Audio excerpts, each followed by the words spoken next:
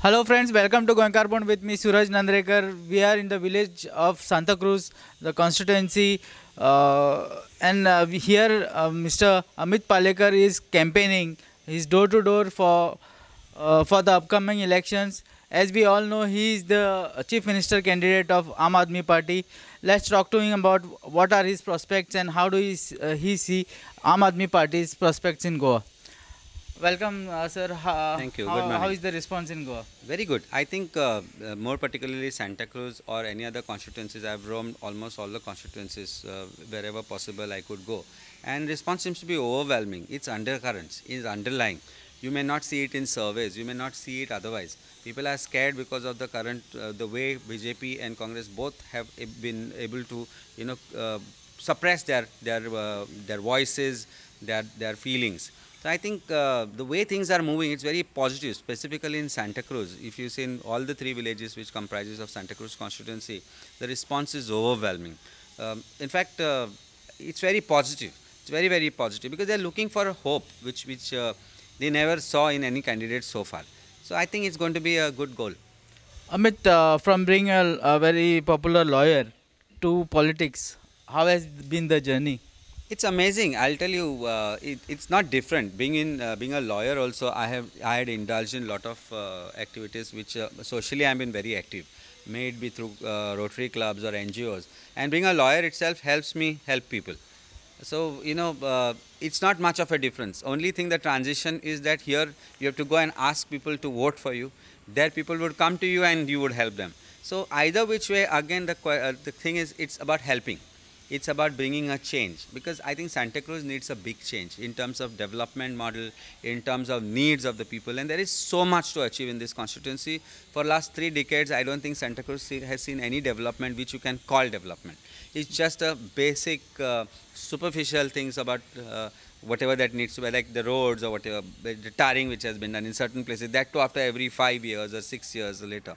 So I think this constituency is crying for development, which we are trying to offer. Yeah, Amit, from being a non-entity in politics to becoming a chief minister's candidate, wasn't it surprising? And what was your initial reaction? See, in simple thing, we have a will.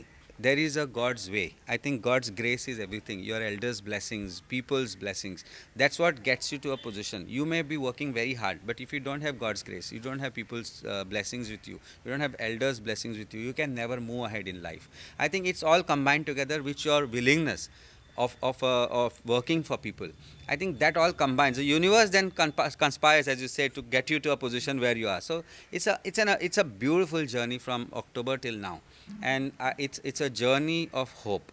It's a journey which promises something to the people of Santa Cruz and Goa. There is a vision for people of Goa. There is a vision for Santa Cruz, and that's the vision which my God is blessing me to take it ahead. I think it's going to be beautiful journey from hereafter for me, for my entire life. Yeah, Amit, the opposition, they are seriously, actually, I think they are nervous, and as you said earlier, they are nervous and they are making some allegations against it. They are saying that you used the old Goa controversy to your benefit.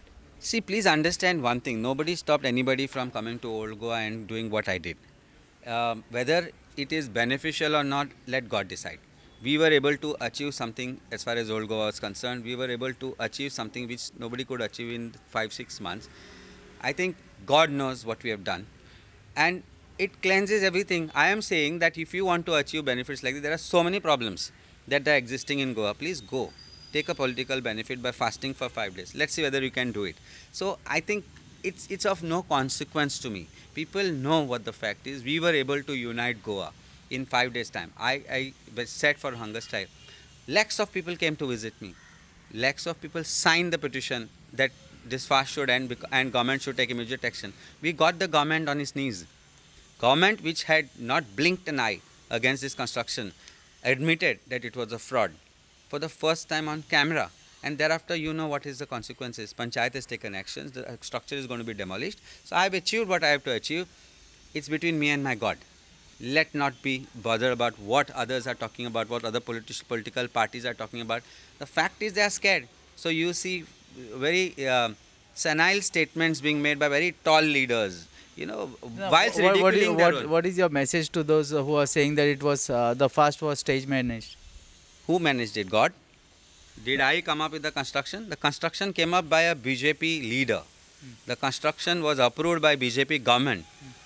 Did I stage manage that? If the party who is telling you that this is being stage managed, please tell them that they are the stage manager. They are the theatrists, they are the Nautankis in Goa. They are the Jumlas in Goa. So all these people need to be taught a lesson by people of Goa. It's very easy to criticize somebody, but it's very difficult to have a vision and move forward towards that direction. I am talking about vision for Goa. I am talking about Goa which is better for Goa and Goenkars. And as you say, as your channel says, Goemkarponn.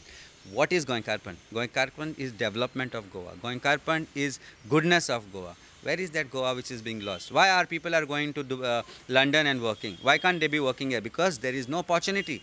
You think they love to go there and do what odd jobs they are doing there? I don't think so. You think families of Goa who are living alone here, parents live alone here. So many of them, while I am roaming in Santa Cruz constituency, I can see old ladies, single ladies. You think they love to do it? They don't miss their children, or the children don't miss the parents. It's because we fail to create opportunities for them, government after government. And that is what needs to change. That is what needs to be seen. That is what we should talk about. Let's not criticize each other. Let's talk about vision for Goa. Let's talk about what you want to do, what you want to do, what you have done and what you haven't done. So I think let's talk about positivity and optimism. Let's not be pessimistic about somebody else's work. I have done what I have to do. I know what I have done. And again, I'm saying that's my relationship with God. That's it. He is blessing me enough. I am in a position today where I am today that leaders which have to come to our constituency. Imagine, for the first time, tall leaders have come to Santa Cruz constituency and talking about criticism instead of development. Please come walk with me the whole constituency. I'll show you the heaps of garbage. I will invite Mr. Fadnavis and our CM to please come. Let's walk from one end of Santa Cruz constituency to another end and let us see what kind of 60 crores work that you claim to have been done is done, or what kind of heaps of garbage that you have put in here. Let us talk. Let us walk. It's very difficult talking to a noted lawyer like that. No, it's not. It's talking about, it's about my heart which I'm talking about. No. It's sad, Suraj, it's very sad. When I walk the constituency, when I see this tar must have been laid after God knows how many years, just a carpet, just to show that something has been done. You walk, you go to every part of Goa, you go to top part of Santa Cruz, Al Santa Cruz, heaps of garbage. You walk to Chimbel, heaps of garbage. Mayor says you can't talk about anything. In fact, whilst criticizing me, the MLA's aide, BJP Mandal president, talked about illegal constructions in the whole constituency and asked me whether I have taken any action against them. My dear friend, he should know that his MLA was there for past 5 years. Did you ask him what action did he take for those past 5 years? So these people are, right now confused that they know they are losing. But it's what worse we can do to make him lose is what BJP is trying to do. There's a secret agenda between Congress and BJP candidate here. Either you win, it's going to be BJP, I win, it's going to be BJP. But Amit should not win. Because if Amit wins, next 20 years nobody can win here. Because that is the kind of work that I will do. And I have that confidence I can do it. Amit, now see, you're first time into politics. And after that, now the thing is the responsibility has been put on your shoulders to look as the CM candidate. How much more, how tough is this job? It's not tough at all. See, when you have a vision. No, apart from Santa Cruz, you have to also It's give easy. It's very easy. Time management. See, I mean, as a lawyer, I know time management. I have been managing 20 matters in a day in different courts. I know how to deal with that. It's just about time management and willingness to work. I think God has given us enough time. The problem is we can't manage time. We always say time na amka. But why? There is enough time. There is enough we can do. I am giving time to my family. I am giving time to my profession. In the morning I did my work. Not that I missed on that. I played with my child. And here I am roaming the constituency. Afternoon I will go somewhere else. I'll do that work. It's very simple. You have to manage everything, including your sleep timing. Because if you don't sleep, you can't rest. Then your mind doesn't work. And without intelligent mind, nothing can be done. Amit, my last question to you. Santa Cruz is a suburb of Panjim, the capital town of Goa. Now, Santa Cruz has not seen the development except for the roads which has divided the village. What do you think is lacking, and what would be your priorities once you are elected? Let's see. It's unfortunate that I have to say. Let's start with basics. No 24 hours electricity supplies here. Water comes for 2 to 3 hours. No public health center. No community center. Even if you want to do a meeting, you would have to search for a place here. It's so sad.